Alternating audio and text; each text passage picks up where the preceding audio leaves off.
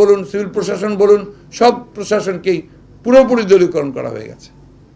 এবং মিডিয়া, যে গণমাধ্যম সবসময়ই গণতন্ত্রকে বাঁচিয়ে রাখে, সেই মিডিয়াতে আজকে নিয়ন্ত্রণটা পুরোপুরিভাবে প্রতিষ্ঠা করা হয়েছে।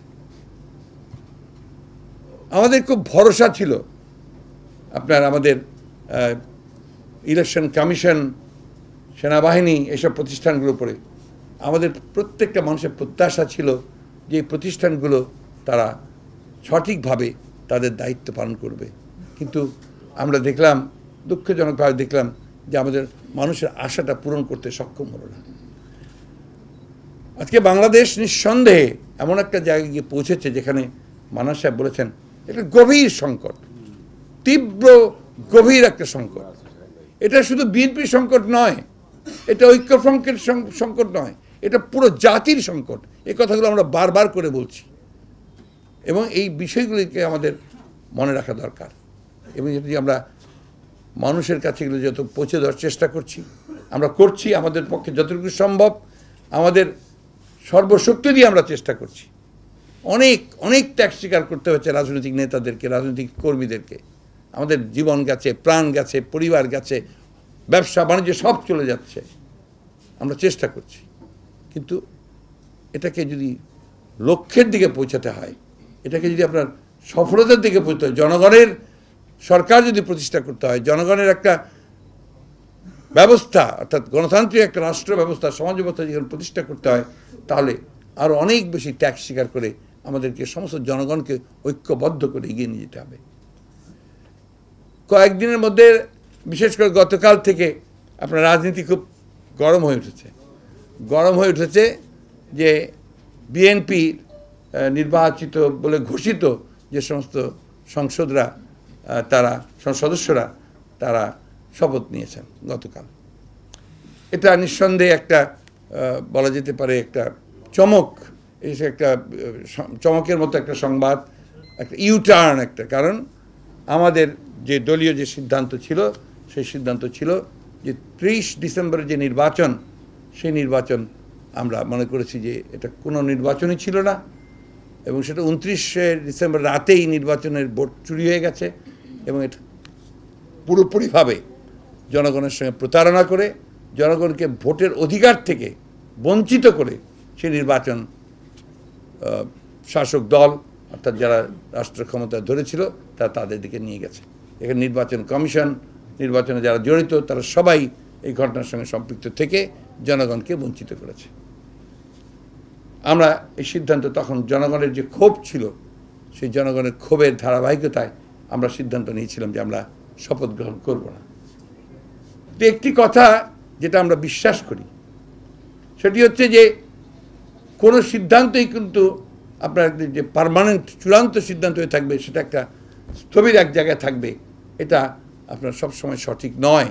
এবং বিশেষ করে বর্তমানে যে রাজনীতি চলছে সারা বিশ্বে, এবং সারা বিশ্বের রাজনৈতিক যে প্রেক্ষাপট, এ সব কিছুকে প্রেক্ষিতে নিয়ে আমরা যে কথাটা বলেছি, আমাদের বক্তব্যকে স্পষ্ট করে বলেছি যে আমরা ন্যূনতম যে সুযোগটুকু আছে এই সংসদের মধ্যে গিয়ে কথা বলার, সেই সুযোগটিকে আমরা কাজে লাগানোর জন্য আমরা সংসদে গিয়েছি।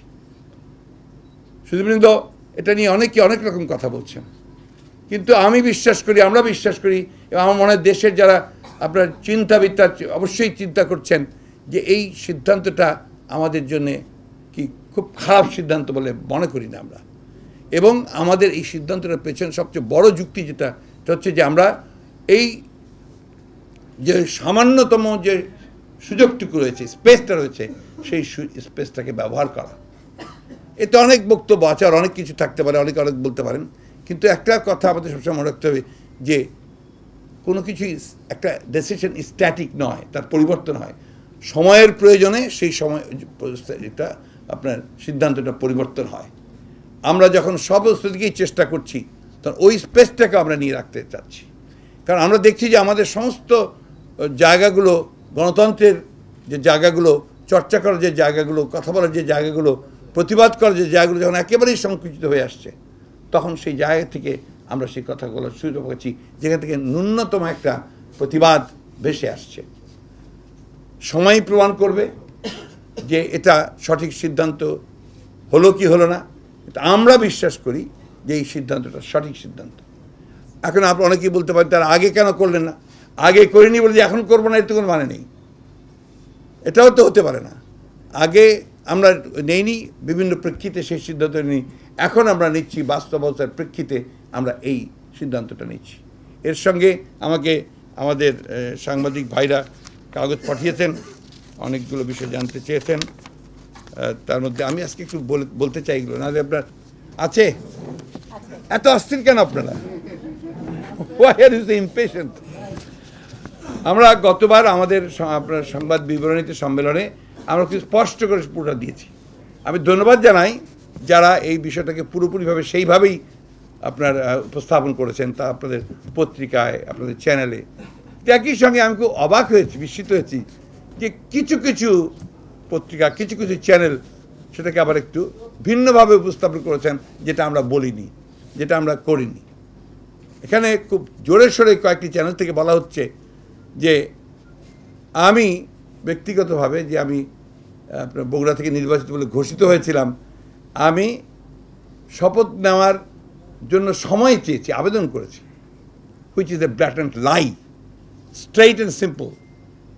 আমি কোনো চিঠি দেইনি, কোনো সময় চাইনি।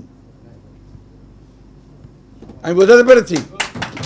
এখন আপনারা অনেকে প্রশ্ন করেন যে আপনার দলের সিদ্ধান্ত হলো, আপনি শপথ নিলেন না কেন? এটাও আমার দলের সিদ্ধান্ত, এটাও আমাদের কৌশল। সেই কৌশলেই আমি শপথ নেইনি এবং আমি শপথে কোনো চিঠি দেইনি। ক্লিয়ার? আর কোনো আপনাদের সমস্যা আছে?